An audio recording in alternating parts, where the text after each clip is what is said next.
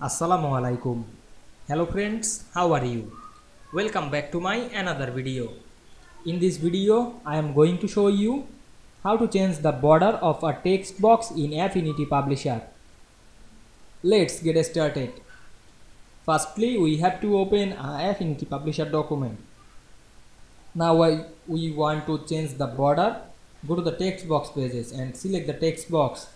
Then enable the text frame option and we can see here the stroke color. Then we select it and you can change the color, otherwise remove the border. Now I select another color and click outside of the text box, then close the window.